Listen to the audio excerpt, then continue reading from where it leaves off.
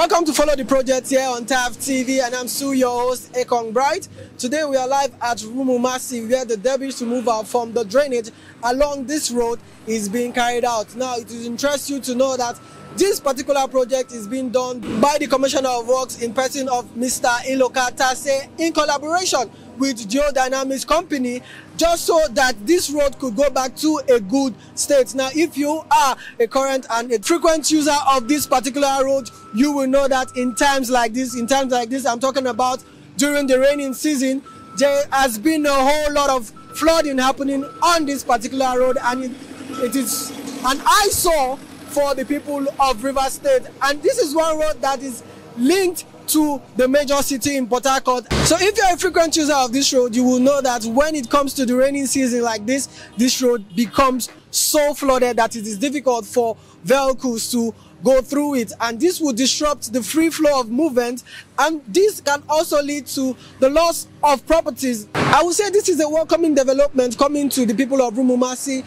and also other people making use of this particular road. I want to commend the Commissioner for Works of Rivers State, talking about Mr. Iloka Tase, for making this project a success, because looking at this road and everything that has been happening here over time, it is a difficult one for people that are making use of this road, talking about vehicular movement along this particular road. Join me as I go out into the street to interview people so that they can tell us what they feel and what they know as regards to this road. Don't go nowhere.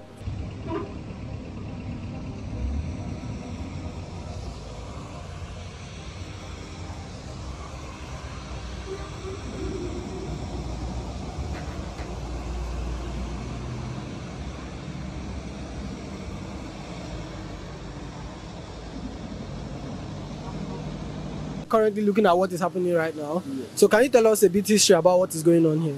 Well, what happened here is that this is Rumuomasi, as is popularly known, Aba Road, and it's been a bad spot for flash flood for quite some time now. And eventually, a couple of days ago, the governor was coming back from Andon, and what has been happening here happened. Happened to you?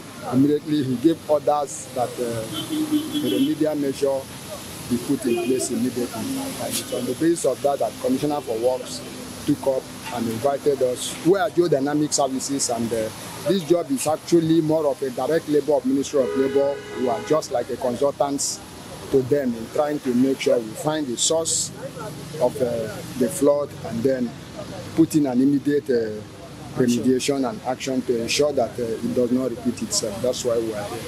Okay, now, so looking at what you guys are doing here, I'd say it's a commendable one, because we can see a whole lot of debris are being taken out of the gutters and all of that. So, in spite and in light of with what is going on here right now, do you see this as a measure to stop the flood of happening in this particular environment? Yes, actually, eventually, I was to some extent born here and grew up in this Rumuomasi, and this thing has persisted for long before Julius Berger carried out this remedial measure, what you are seeing here, which eventually became blocked, and called for this immediate one now to ensure that at least, if it's not completely stopped, we should send it to the manageable level where it was.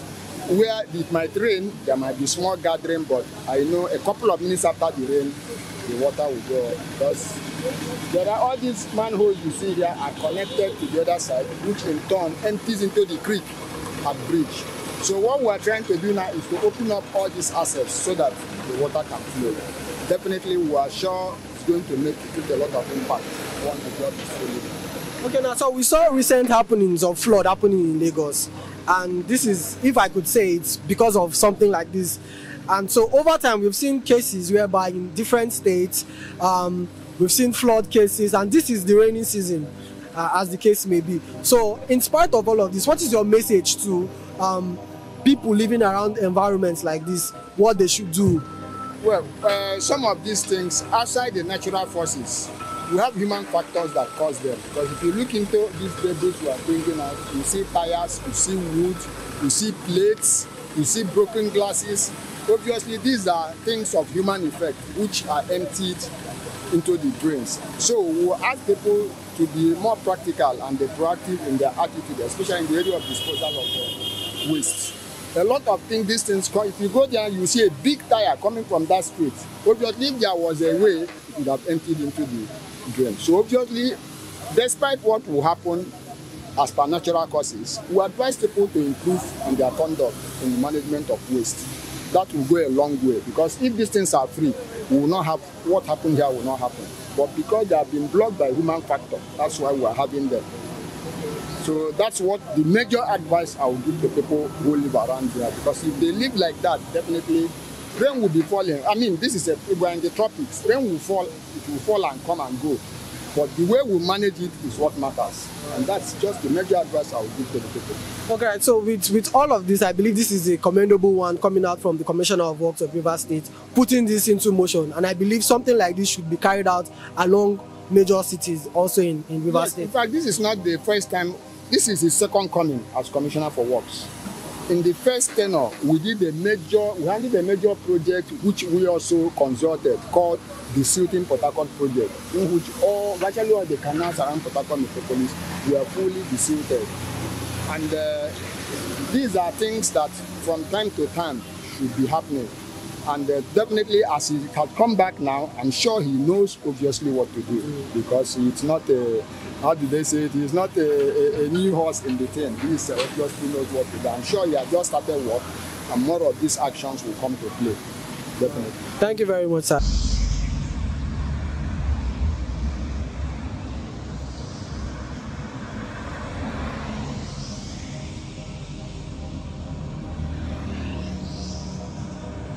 Hello, sir. Can I know you? Yeah, my name is Victor Sioku.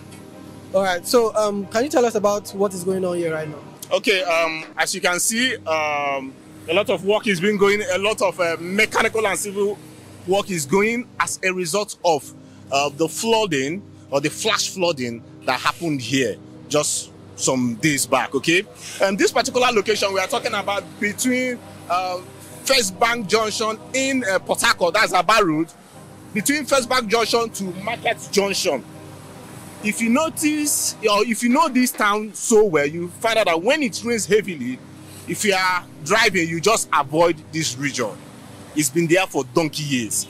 And I'm so excited that today we are here to see a major work being carried out right now.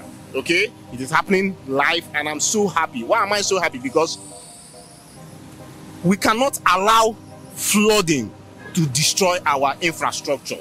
See, if you go to East-West Road right now is still suffering from the flooding of 2022. And it was as a matter of poor planning, not going ahead of time to make sure that whenever it happens, let's say for instance, very heavy rainfall happens. Whenever it happens, you know that at least the minimal blockage of drainages will not be the factor that will cause flooding. Yeah, we understand that there are a lot of planning issues with our country, and that is the reason why, if you ask me, that is the reason why that 2022 ravaging happened in this country. Mind you, it was reported that 603 persons died nationwide, and about 82 houses were damaged. Over 1.4 million persons were displaced. And we're in 2024. The alarm is going so loud that we need to be careful. We need to make our way straight right now. Make sure that you prepare about what is happening. We cannot overnight stop deforestation, okay? And we know that, okay, let me not even go back to what has caused all these issues. But then, it is important to know that the Commissioner for Works in Rivers State, the Governor of the state, have joined hands together to say that, see, at least for this part, okay, for this part, let's make sure we prepare things. Look at these walls. Look at what is happening to these walls. I heard that about a few days ago that the level of flooding that happened here was almost about 1 meter. 1 meter of flooding. That's what we are talking about. And mind you, the economy is so tight that if you are a car user and your vehicle gets into this kind of flooding, or more, just forget about it. I have countless friends that have faced this kind of, and it happened like a twinkle of an eye. It happened so fast. You get into the flooding, you can't go back, you can't go front, your car gets damaged.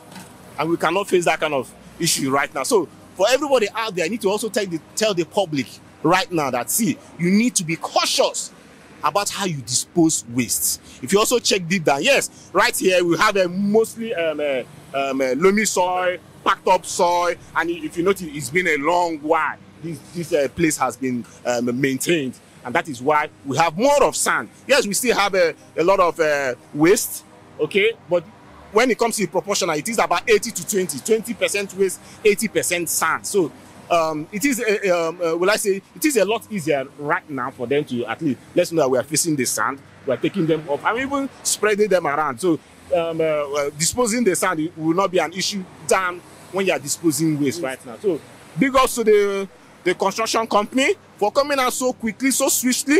Yesterday it rained so heavily, and oh, come on, you can see the weather. Yeah, it's not funny at all. It's almost, the weather wants to cry. And I'm very, very sure that if rain, even if 2 hours steady rain, if it falls, I'm sure that what they have done so far will curtail the amount of rainfall. So big kudos to everybody associated in this. Okay, we saw recently there were videos and clips coming out of Lagos State as regards to flooding and the effect and impact it has had on the life of the people. Now let's leave the technical aspect as it may be, and let's talk about the economic aspect of flooding and how it's going to affect the free flow of movement in the state. Now, with all of this happening prior to this time, do you think that with the rate of flooding going on in the country, as the case may be, is going to affect the country in general?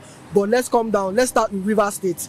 Let's start River State, then we move from River State down to the nation at large. How do you think that the effect of flooding is going to curtail and bring down the effect of our economic growth?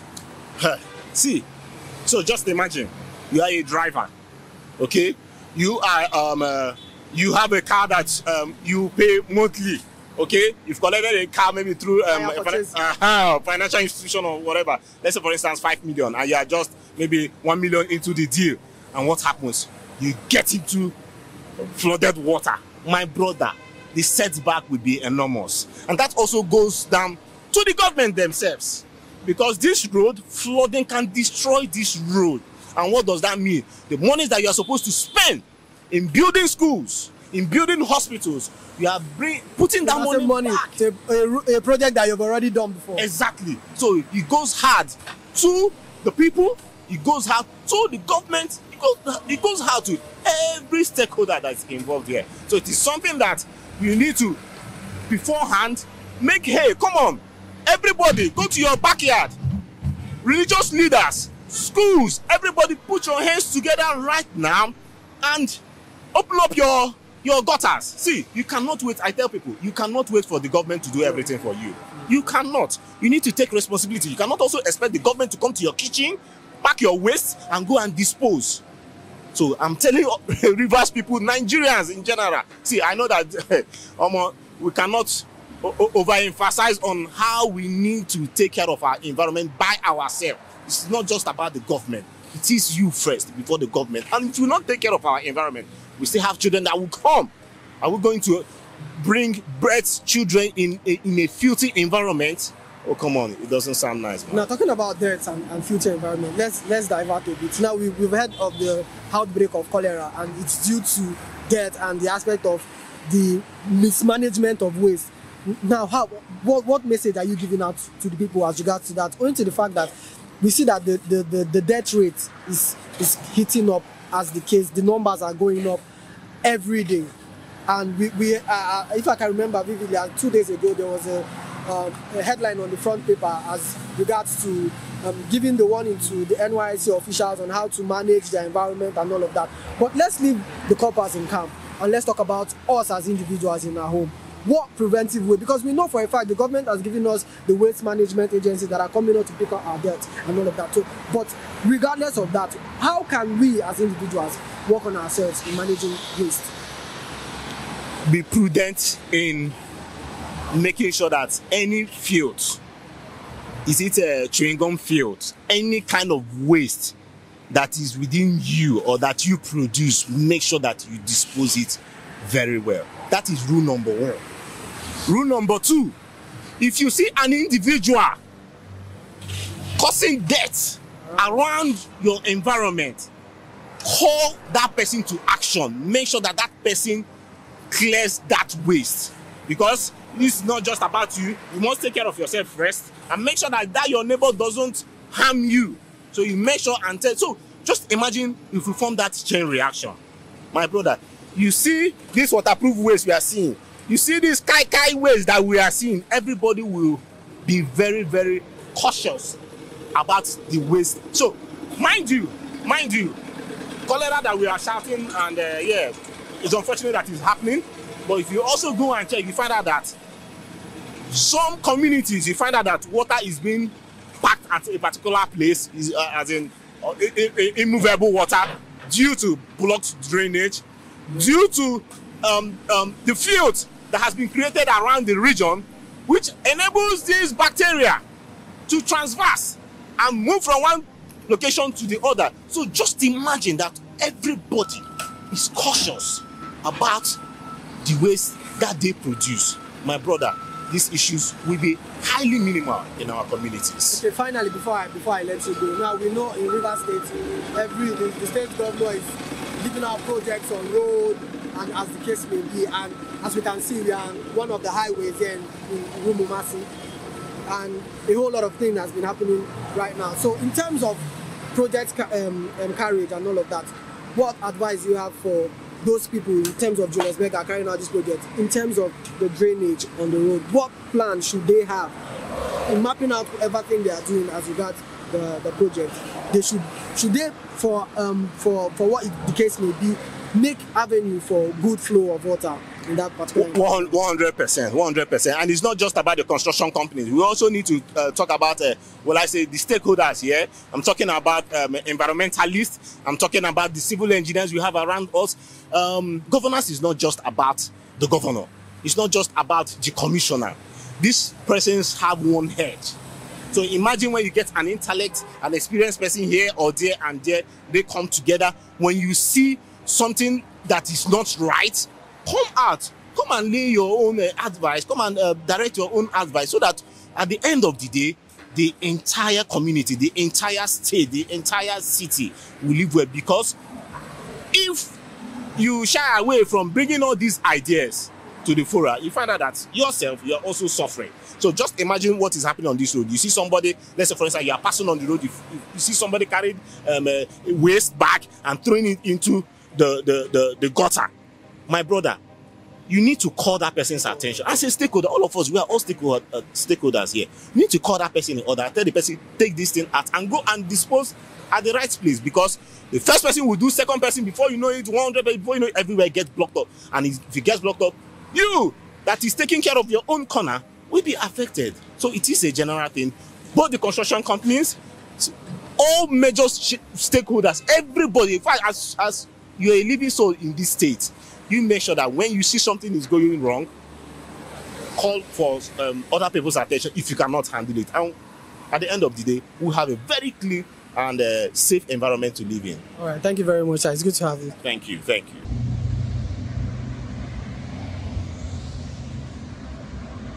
All right, guys, we have listened to the engineer that is in charge of this particular project, and he has given us what we need to know as regards this project. And this project is due to the fact that there's been a whole lot of flooding incidents happening here. We see the likes of cars being spoiled as regards to this flood. But beyond all of that, it will interest you to know that this is not just happening by itself, but because of human influence. We can also say natural causes, because most of the things that are being removed from this drainage are sands, but we could also see the likes of waste. When I mean waste, I'm talking about food items and also products gotten from shops, talking about nylons and all whatnot. But beyond all of that, I think this is a call out and a cry out to every individual, every member of the public. We should know how to manage our waste just so we could keep our environment clean to avoid incidents like this from happening.